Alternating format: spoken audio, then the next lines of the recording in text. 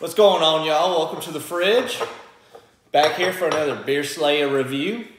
Today on the menu, I got Yuengling Lager and Yuengling Black and Tan.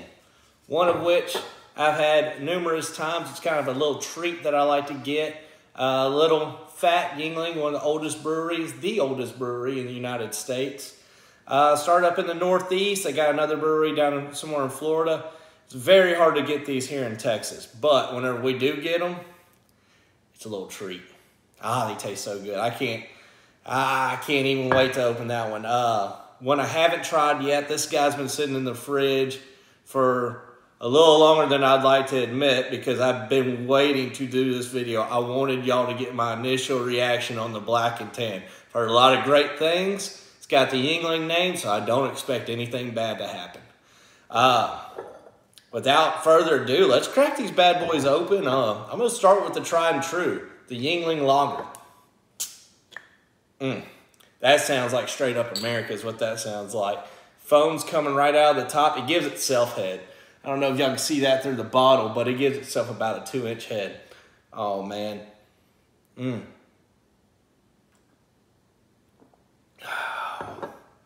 It doesn't compare to anything. It's one of the best lagers I've ever had. Budweiser and all them, they call themselves lagers, and I know why some people call them a cheap beer. You go up in the Northeast, like Philadelphia area or something, and you tell them you want a lager, this is where they're pouring right out of the tap. Oh, man. Yeah, that's good. If you like beer, you're going to like this beer, period. You know, I haven't met one person that doesn't like it. It's one of my favorites. So, without further ado, let's crack this Black and Tan. I wanna see no fizziness, not like the Yuengling. It doesn't kind of fizz up like you would, you know. Now I've had a Black and Tan. I don't know if y'all know what a Black and Tan is, but to me it's like a Guinness on top of a light. You know, you get it in a glass like this, and it'll be Guinness sitting on top and your light beer sitting on the bottom.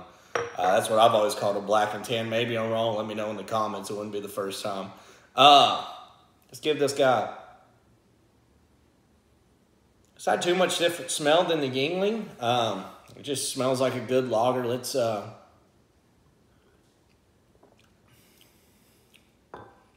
definitely a different note to it. It tastes like it's been aged a little bit more or something. I don't know the science behind it. Maybe they kind of porter and premium beer, that's what it's called. And it is premium, let me tell you. All right. Oh, yeah, that's real good. That's got a different taste to it. It's got like a little, I don't like to call it a coffee taste, but that's what I'm going to call it, is a coffee taste, because I have nothing else to compare it to. So I got a couple of different glasses right here. Let's see how these bad boys pour out. Not that we need them. We're already drinking out of glass bottles, but every once in a while it's nice to see the color of the beer. So right here off the bat, you notice that Yuengling has just a beautiful amber. It's got some good bubbling going on to it. Now you smell it, and it doesn't smell skunky, but it's definitely different than a Coors Light smell or a Michelob Ultra smell. Smells a lot better than a pickle beer though. It smells like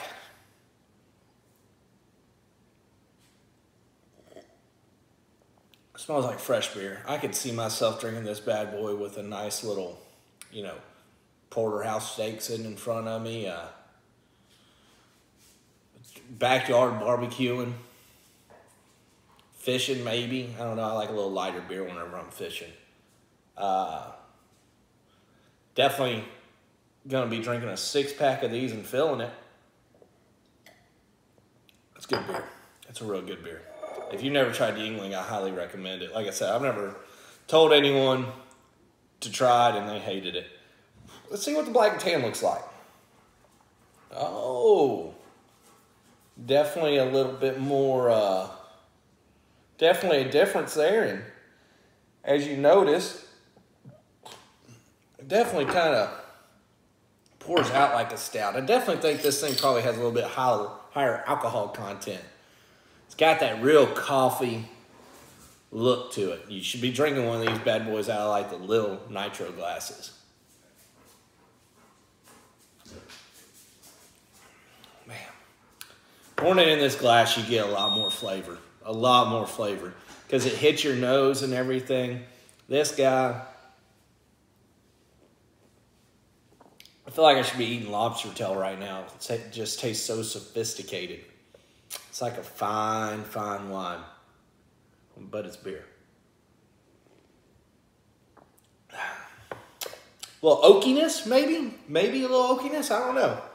Happiness, definitely. That's happiness in the glass is what that is. This guy I'm going to pair with a steak.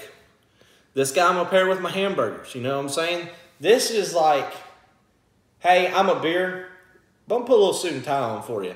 And this is just your average Joe backyard barbecue. Come take a sip of me and enjoy me. This guy, probably 2 glasses of this, you're fine. This guy's probably a 6-pack and up. So, I mean, let me know what y'all think. Check out my Instagram. It's just Beer Slayer Review. Same thing with the Facebook. Hit that thumbs up. Hit that subscribe. Let me know in the comments. You got a beer you want me to try? You got a little mixed drink you want me to try? I'm willing to try anything, review it, give you my personal opinion. But on these guys, I'm going to finish this one first, and I'm going to go after that guy later. We'll see y'all in the next review.